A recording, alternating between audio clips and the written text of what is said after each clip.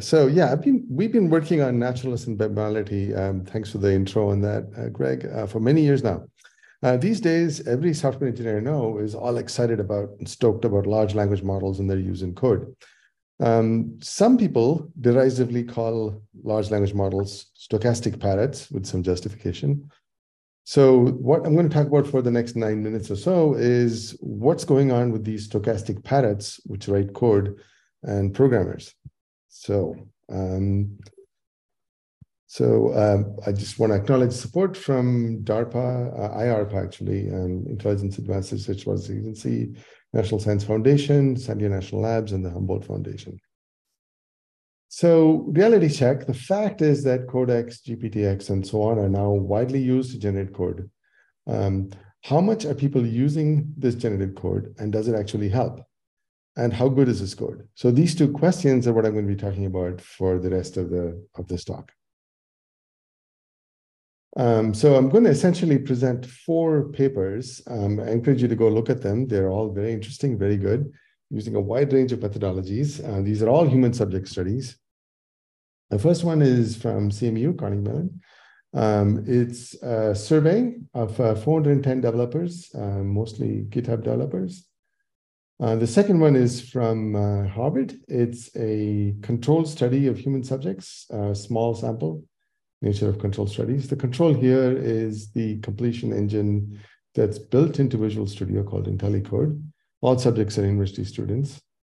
That is what it is. And so, okay, now the results. In the case of the survey from CMU, 30% of the code was generated according to GitHub developers. This is a number they put out. They say it helps productivity, the GitHub developers.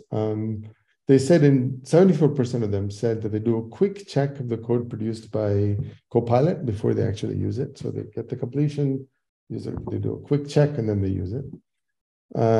They also complained that it wasn't very good at dealing with non-functional requirements like security, performance, and so on. And they also complained that it was hard to control the code that was being generated. With the students, they said Copilot didn't help them much. They said that it produced many defects and it was hard to understand the code that it produced. But regardless of all that, the student subjects liked it anyway. So those are the 2 papers from universities. Now, a couple from companies. First one is from GitHub. This is not using Copilot. This is using their own completion engine.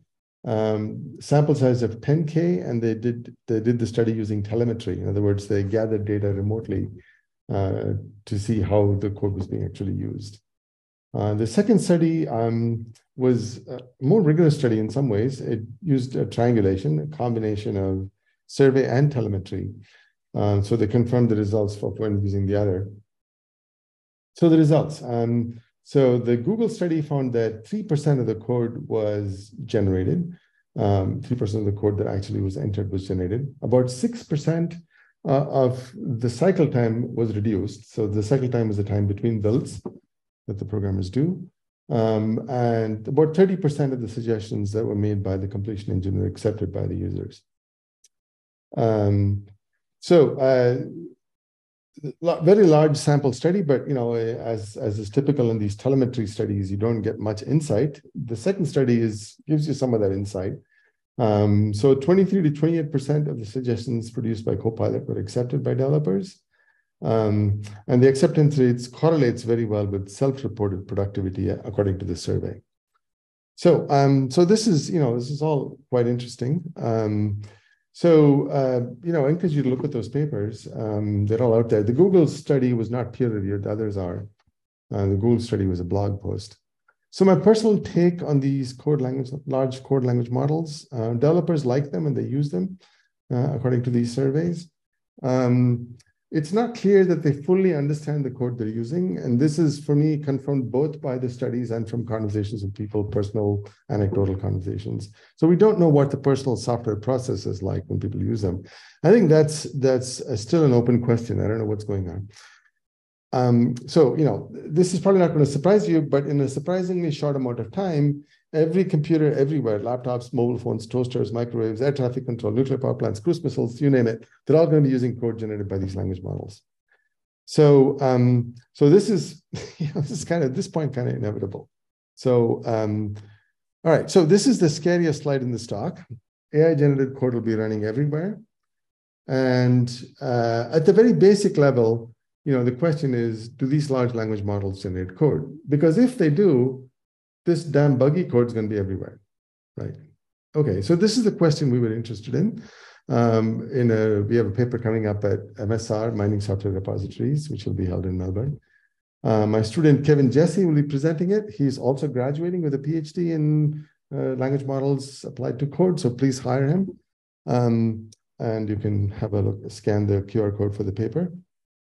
Okay, so this is what we did. We took this data set, which is pretty ubiquitous. It's one-line bug fixes from 1,000 projects, about 17,000 samples after data cleaning. What we can do is we can go back in history and version control and find out when these bugs were injected by humans. And since we know when they were introduced, we can try Copilot with the prefix of the code at the time it was introduced and see whether Copilot produces the buggy code or the fixed code. Okay, there's some problems with this approach, but I'll talk about them in a minute. But it does give you some kind of insights. One thing I should say is all the samples in the data set that we used were fixed by the time that LLMs were, by the time Copilot was trained. It was all fixed. So Copilot is seeing the fixed code. And so we're sort of seeing what it does when it's trained on the fixed code, because this data set is now 3 years old, maybe 4. Okay, so the result is as follows. So in about 13% of the cases, Copilot Codex reproduces the fixed code. And about twice as often, it regurgitates the buggy code. So remember, it was trained on the fixed code, but it reproduces the buggy code, right? So maybe the buggy code feels more natural to the model, and so it produces that. So now there is a lot of like dark matter, which is neither the buggy code or the fixed code. It doesn't match either one exactly. So what we did is we took 400 samples of this and manually examined it. And what we found is that in about 90% of the cases, it's gibberish. It's neither the bug nor the fix. It probably won't even compile. It just produces some random stuff, right? But some of the cases, about 5% of the cases, it's code that actually is either the bug or the fix, where it's just written in some other form that we can recognize. In some cases, we just didn't know. Okay, so I have about 3 minutes left. So let me just mention a couple of things we also looked at. When Copilot generates these simple, stupid, buggy code, we looked at whether they were stickier, because we know how long they stayed in the version control history, right? So if it stays longer in the version control history, you can think of it as being sticky. In some sense, people don't actually see it, so we looked at that as well. And the other thing we looked at is the language models, these large language models have enormous prior spaces. They're representing the priors, the prefix in this enormous space. And so they can be pushed around in this space. And one way to push them around is to metaphorically, to let them behave like a good programmer is to put comments in the code, right? So we added comments and we see whether Copilot repeats those errors when you put the comments in there. All right, so this is my last slide. So the takeaways, programmers love these plugins for good or ill. Again, these large language models often recapitulate human errors. And when they do, it appears that these errors stick around for a longer period of time, maybe because large language models produce code that looks natural. So maybe it's harder for human eyes to see these errors. But the good news is we can improve their performance by adding comments in. More details are in the paper. So my worry continues to be that developers will use these large language models, and it may be that these mistakes made by these models seem to somehow survive human review, and maybe these errors are stickier. So with that, I'll stop and take questions. All right, thank you very much, Prem. Obviously, a lot of interest in this topic, and that's an understatement. One of the comments that has come in, do you believe that as we come to rely more and more on LLMs for code generation, that it's going to make it harder for new languages to gain a following? Because, of course, they won't have the corpus of code to train the LLMs, so the tools that programmers will be used to using simply won't work as well. So we'll be stuck with present-day languages. Is How do you feel about that? Interesting question. So my sense is that new languages are a passion project, right?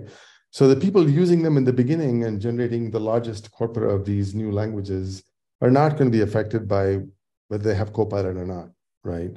So maybe what will happen is that once you have enough data, then you can take one of these large language models and fine tune them. They are very quick at learning new things because they've been trained on so much of what human forms of expression are in languages. If the new language is something completely different, like APL or Haskell or something, maybe they'd have a bit of a tough time. But I think, in most cases, I think it'll be okay. I might be wrong. It's just a prediction. Okay. And we have a second question that's come in, and this is one that I've been wondering as well. So if an LLM generates buggy code and it goes into production, who do we blame for faults? Do we blame the programmer who shipped the code? Do we blame whoever trained the model? Where does responsibility lie in this case? Great question. I would love for the Canadian Parliament or the European Union to pass a law on this, because it ain't going to happen in America.